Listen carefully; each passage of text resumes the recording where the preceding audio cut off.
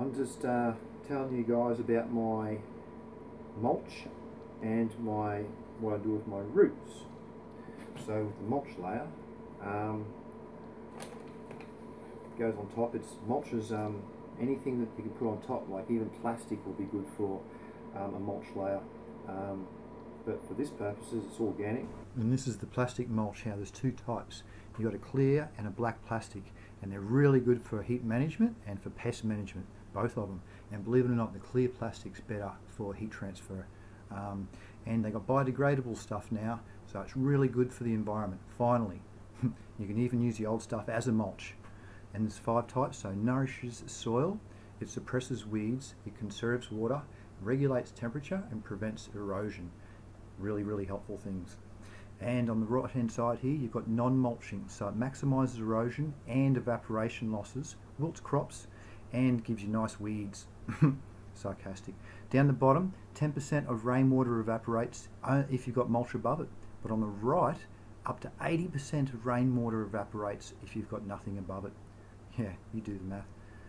This is cool to show on the left here how everything's working. The sun rays get reflected off, so the heat transfer is minimal. So underneath, the seeds won't germinate and be fighting and taking nutrients from your roots. And the rain will be not evaporating all the top layers. It'll be perfect.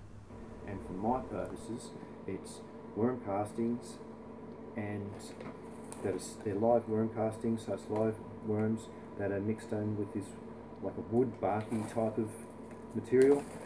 So when I apply it, I'll apply it and it'll be all wet, and there'll be heaps of microbes. There'll be physically things you can see crawling in the little spaces of the wood, because it's like microarthropods, macroarthropods in there, and that's perfect place, biochar, to house all the homes for the bacteria as well. Oops. But yeah, I put that stuff on here about that much, about an inch, and it helps insulate the soil. It maintains like a really good temperature. So on the top left, it tells you in bar graph that in January in the northern hemisphere, when it's really cold, it's got a mulch layer, which is the dark green one. So you can see how it keeps it a little bit warmer than if it didn't have a mulch layer on. And on the right hand side in August, when it's the dark green layer, you can see how it's a lot warmer. So there's a big difference. And just reverse that for the southern hemisphere, like Australia, mate. And down the bottom, the soil is used as a good temperature buffer, and in warmer climates and colder climates, because it helps with frost penetration.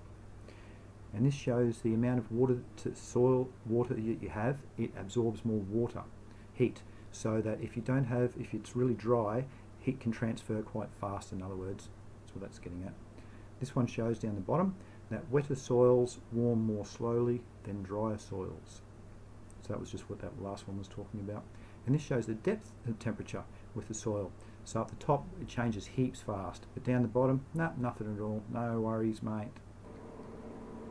And also, when you're watering it, it reduces compaction, because you've probably seen all the times, wonder why it's really compacted and just all of a sudden run off down the side.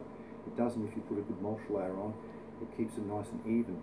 And this shows how compacted soils transfer a lot more heat than on the loose soils on the left-hand side, because they're all joined and touching.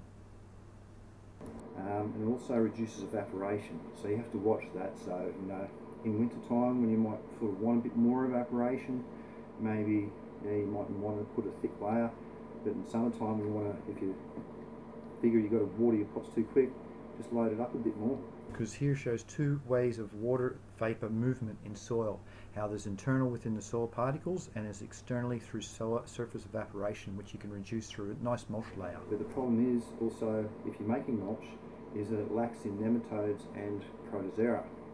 But you can make your own, you can grow your own Protozoa by getting some hay or grass clippings or alfalfa, something along those lines, and then you just get it, you put it in a bucket and some water, and you brew it up for 3 to 4 days. Strain it, and then you're done.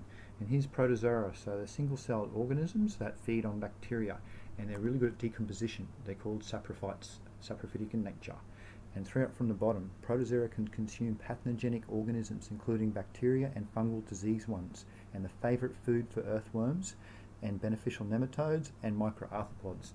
Great for the food soil web. And here's a recipe that I found that, I don't know, you can do the maths and try and scale it back a bit, but at least it's something to work off. Because if it's in imbalance, you'll get a nutrient lockout. So there'll be too much fungi and bacteria, not enough nematodes and protozoa to eat them, and it'll be locked out. Meaning that if something's out of place, everything won't be working symbiotically and harmoniously. There'll be something that'll be looking for and lacking. Yes. So thanks for watching. Happy breeding, happy growing to you.